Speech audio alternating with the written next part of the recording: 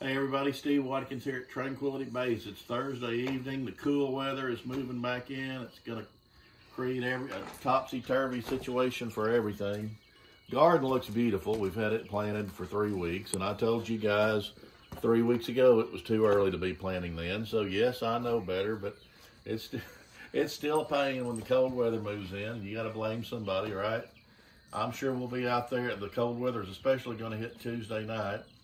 I'm sure we'll be out there with plastic covering everything up, and boy, that is a hard job. But I'm hoping that's our last cold stretch Tuesday night.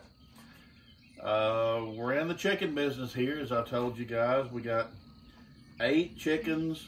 I have read that chickens can recognize up to 80 faces. I know this much. They recognize this face when it comes feeding time twice a day. And you know, bad news is we got to keep them in the house because it's too cold out here for them. I keep a heat lamp on them.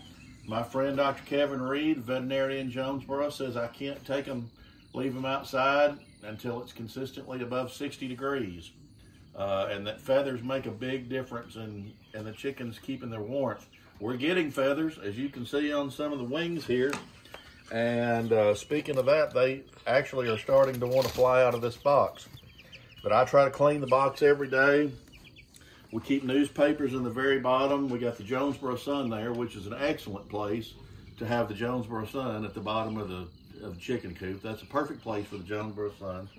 And I've got a big couple of bales of sawdust I scatter in here like that. That keeps everything nice and dry. Do this every day. Give that a shake.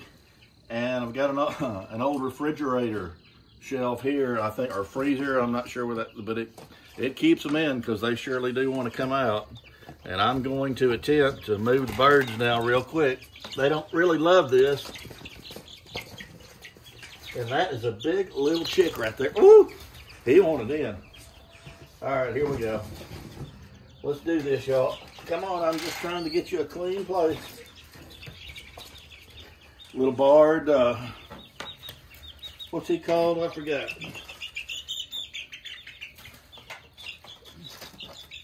And somehow, the 3 little Rhode Island Reds are always the last ones to get picked up.